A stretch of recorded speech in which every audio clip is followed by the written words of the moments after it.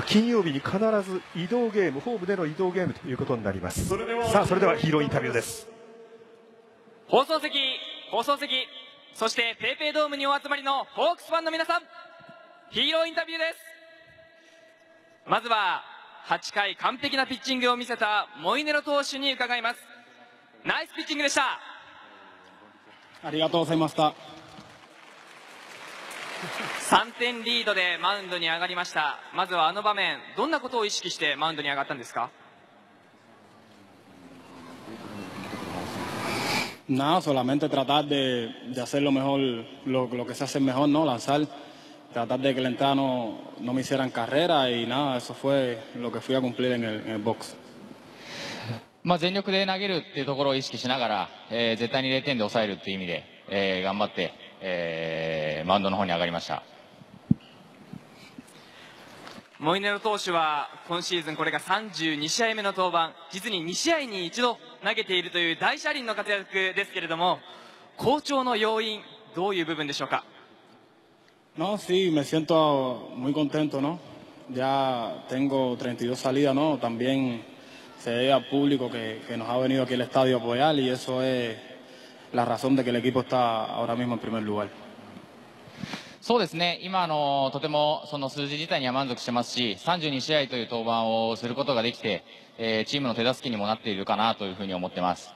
あとは、ファンの皆さんの前で何よりも投げることができて、それが今1位にいる原因だとも思いますし、はい、いつもありがとうございます。そんなモイネロ投手が、これが今シーズン初めてのペイペイドームでのお立ち台です。この景色はいかがですか？Ahora mismo un poquito nervioso, pero nada, un largo tiempo sin ir a interview porque no había fanáticos, pero ahora estamos aquí, estamos bien. そうですね、今シーズン初めてということで、皆さんの前で話すのがちょっと緊張してますけど、はい、こういった機会をいただけて、しっかり話すことができて、とても嬉しく思ってます。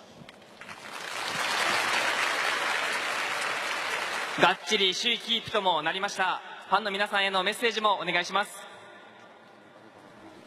Nada, que sigan viniendo a apoyar a los Hawks, como lo están haciendo ahora, que el equipo se sienta ahora mismo bien motivado por la presencia del público, ¿no?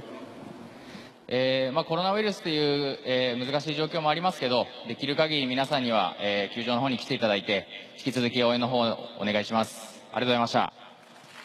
ありがとうございました。まずは当のヒーロー、モイネロ投手でした。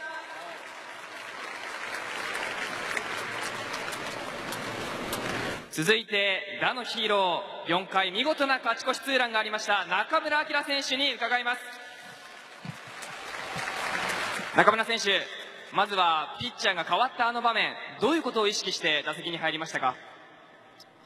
そうですね、甘い球をしっかり、打っていこうと思いました。今日は1回に4点を奪われる劣勢のゲームでした。何か打線からいつも以上に絶対に負けないという気迫を感じたんですが、チームの雰囲気はどのように感じていらっしゃいましたか？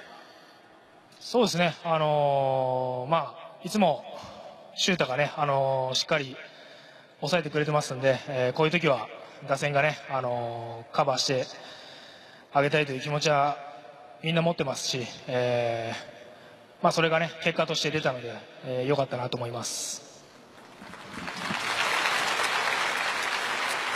8月最後の今日も勝って8連勝です。勢いありますね。そうですね、一試合一試合、勝ちにこだわって、やっていった結果が8連勝だと思うんで、まだまだこの、ね、連勝を伸ばせられるように来週も頑張っていきたいなと思います。また今日はタカガールデーです。ピンクに染まったファンの皆様に最後にメッセージをよろしくお願いします。はい、今日は本当に、応援ありがとうございました。今週はね、6勝できましたんで、また来週も、ホームではないですけど、しっかり勝てるように頑張ってきます。また応援よろしくお願いします。ありがとうございました。今日のヒーロー、モイネロ投手、中村晃選手でした。放送席どうぞ。それでは